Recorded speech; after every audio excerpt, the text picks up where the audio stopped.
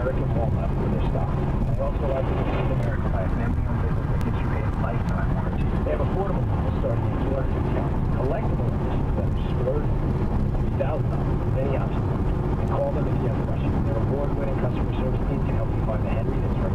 Start by ordering a copy of the free catalog at henryusa.com. They'll mail you the catalog to free details and listed dealers to order at henryusa.com for the free catalog and details. henryusa.com.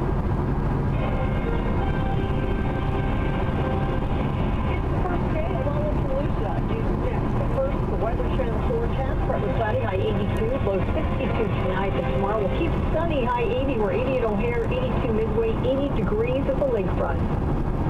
Lollapalooza kicking off today. There are street closures all around Grant Park as hundreds of thousands of people are expected to visit the four-day music festival. There will be 170 artists on 9 stages. Security is tight. There are no COVID restrictions. Chicago monkeypox cases continue to rise, with cities reporting 420 cases, up from 202 last Friday.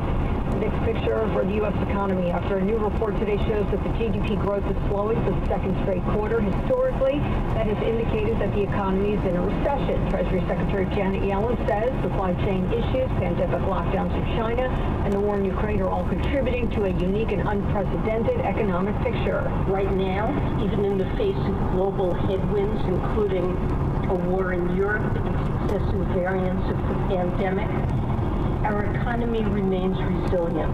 President Biden, though, today says the U.S. is not in a recession.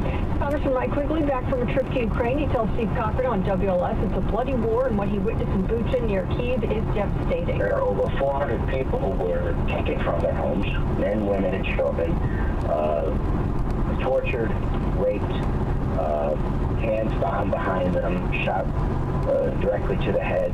And I was at St. Andrew's Church there, and on the church property was a mass grave.